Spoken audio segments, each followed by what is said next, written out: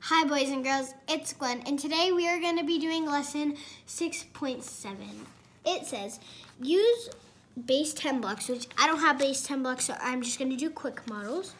To model the number, draw a quick picture to show your work. So I'm going to use quick 10s and quick 1s. So since we have 20, I know that 1 is 10, so 10, 20, and then 1, 2, 3, 4, 5.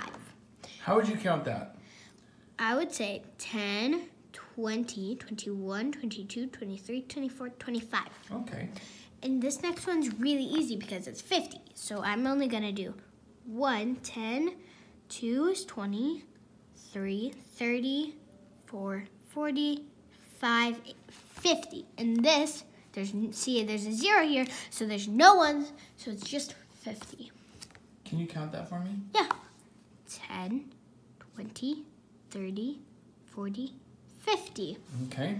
And then over here, we got 52. So again, we're going to do 5 lines because 10, 20, 30, 40, 50. But see, we have a 2 here. So we're going to have to do 1, 2 lines. Oh, because we have 2 1s. Yep. And if I count this out, we get 10, 20, 30, 40, 50, 51, 52. Oh, nicely done, Gwen.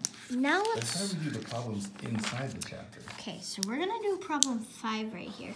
And as you can see, there's a lot of bars. So let's count them all. So we have 10, 20, 30, 40, 50, 60, 70, 80, 90. So I'm gonna put 9 10s. Oh, so when you count 10s, I noticed you were counting by 10s. 10, 20, 30, 40, 50, 60, 70, 80, 90.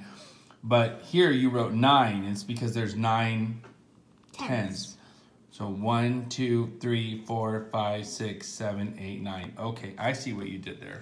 And then here are just 1s. So 1, 2, 3, 4, 5, 6.